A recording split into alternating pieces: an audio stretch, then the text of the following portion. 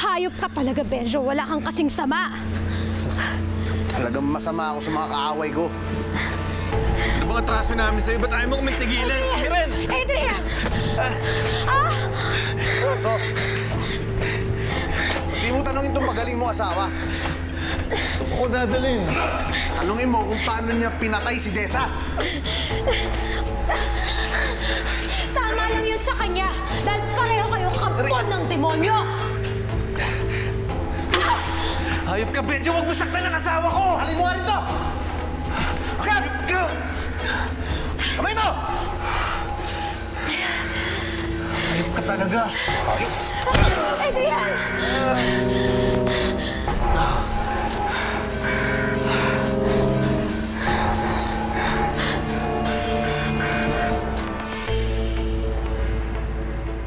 Manang Engke?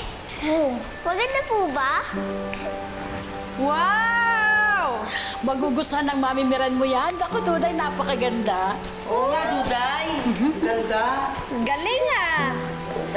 Anong oras na? Bakit wala pa sila Miren at Adrian? Actually, dapat kanina pa nga sila nandito eh.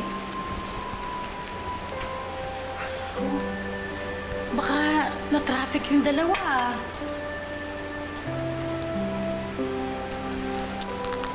Miren, bakit? Anong masakit? Ang sugat ko. May kirot. Naku, dapat kanina ka pa uminom ng gamot. Benjo! Benjo! Wala po, kailangan. Hindi kailangan mo uminom ng gamot. Kaya po naman. Benjo! Oh, problema mo. Pwede ba ako humingi ng tubig man lang para makainom ng gamot tong asawa ko? Gamot? Asan yung gamot? Nasa kotse, sa likod. Doon sa bag. Ato! Punta ka doon sa kotse. Kunin mo yung bag ni Miren. Kailangan doon niya ng gamot eh. Tingin na rin tubig. Yes. Tayo lang.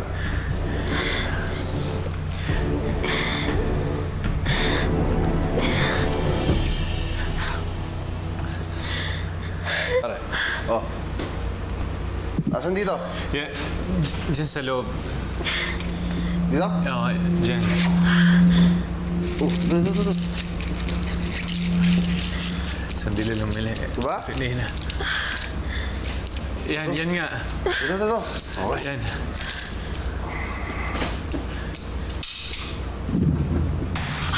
Hoy! Benjo, anong ginagawa mo? Benjo! Benjo! Teka. Nakikiusap ako mga gamot ko yan. Kulang ba? Oo nga, kailangan. Hayop ka talaga, Benjo. Tubig, kailangan pa tubig, di ba? Oh, yan. Tigil mo yan, Benjo! Hayop ka! Yan. Hayop ka! Hayop ka, Benjo! Ano? Tama lang yan. Mahirap makita yung asawa mong namimilipid sa sakit pero wala kang magawa, di ba? Doble dyan yung naramdaman ko nung pinatay niya si Tessa. Tama lang sa inyo yan. Wait.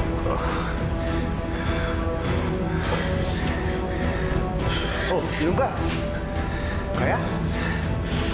Hayop ka! Hayop ka! Gago ka talaga, Benjo!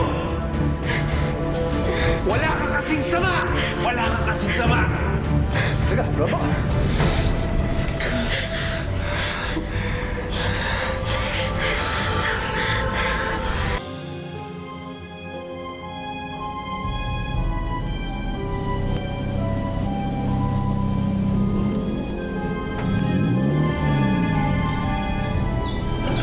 Pare, sa wakas, mahahawakan ko na rin yung milyones natin!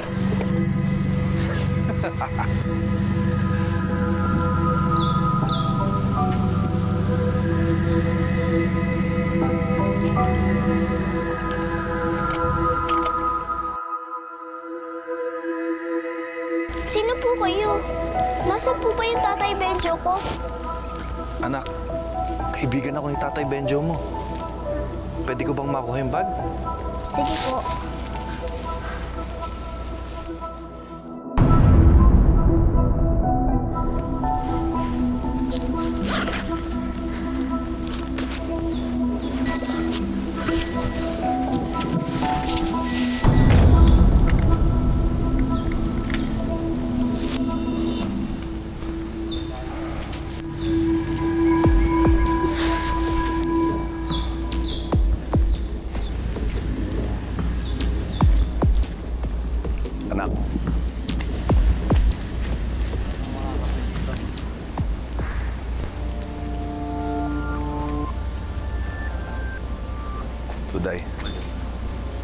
Halika na. Sumama ka na sa tatay. Tay, parang awan niyo na po. Sumuko na po kayo. Papatawarin naman po kayo ni na Mami at Daddy. Basta magbago lang po kayo. Makibait na po kayo. Anak, hindi ako pwedeng sumuko. Hindi ako magpapahuli ng buhay. Naiintindihan mo?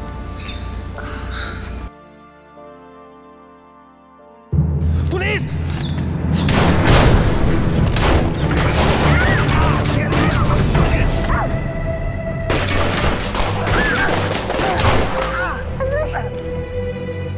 Duday! Duday! Tatay? Tatay! Tatay! Tatay! Tatay! Tatay, may sugat po kayo. Halika na po, dadalhin ka namin sa ospital. Papagaling ka na po ng mga doktor.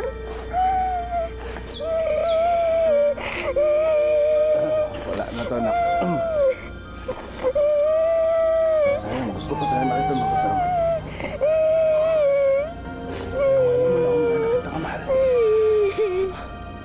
Mahal na mahal din po kita, tatay. Tatay! Magandang nangyari sa buhay ko. Sorry sa lahat, ha? Mahal na mahal ka ng tatay. Mahal na mahal kita. Tatay! Tatay! Tatay! Tatay! Tatay!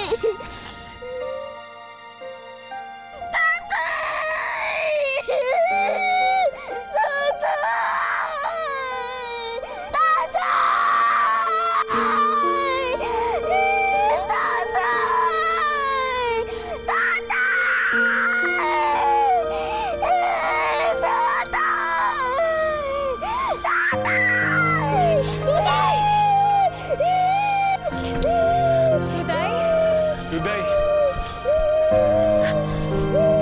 Mami! Mami! Mami!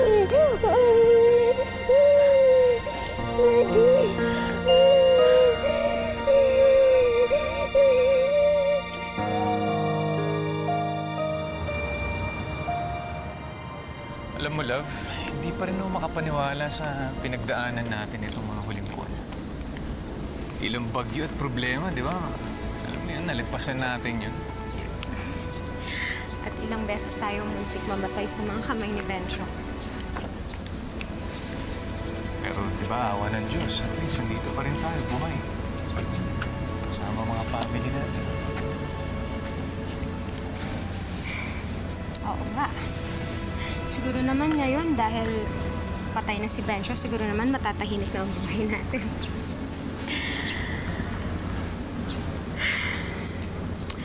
Alam mo, pakiramdam ko nga. Parang kotang-kota na tayo sa lahat ng problema, no? Alam ko may mga problema pang darating sa hinaharap. Pero alam ko, makakayanan nating harapin yun. Matapos ba naman yung pinagdaanan natin eh. Naman, walang duda. Lalo na kapag kasama ko kayo ni Duday. Lahat kakayanin natin. Lahat ng pagsubok. Tapos nandyan pa sila Mama, sila Ate Alma, si Enke, saka lahat ng mga kaibigan na pumapaligid sa atin, nagmamahal sa atin. Lahat ng pagsubok kakayanin natin.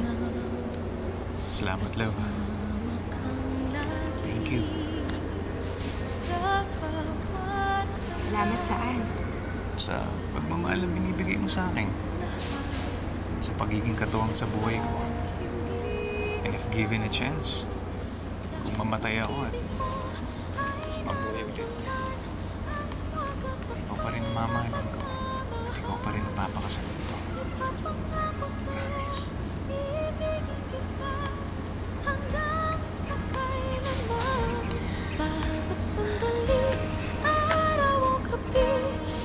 Sa puso ang aking tanglang. Hindi ako mabubuhay kung walang ikaw. Nanay, kamusta ka na? Miss ko na po kayo. Alam nyo, Ang saya-saya ko dahil may bago na akong pamilya. Mahal na mahal ko po sila at mahal din po nila ako. Pero syempre, katulad ng sinasabi ni Mami Miren, kayo pa rin ang unang nanay ko. Kaya hindi ko kayo makakalimutan.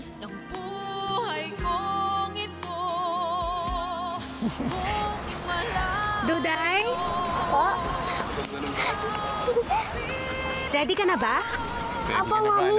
Pag-ibig mo ay naramdaman ang magkasatunay na kasama. Ready ka na ba? Papaliparin na natin yung balloons, ha? Apa, Mami? Ibigin kita hanggang sa kailanman. Bawat sandali, araw, gabi. Okay, ready? Puso ang 1, 2, 3! mabubuhay kung walang ikaw. Tanging sa piling mo naramdaman.